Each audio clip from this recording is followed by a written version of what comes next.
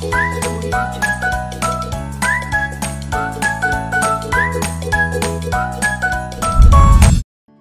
idiom I have for you today is mind your P's and Q's.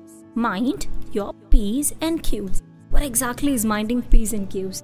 It means to behave courteously and politely. Right.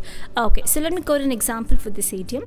My mom instructed me to mind my P's and Q's when I visited my aunt last week. Right, so almost every moms do this. So mind my P's and Q's is to behave politely. The word I have for you today is impeccable.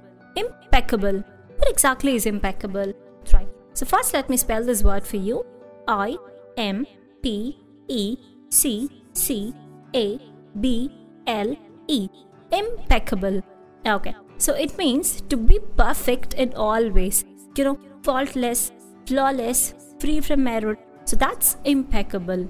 Right. So let me quote an example for this word. We speak impeccable English.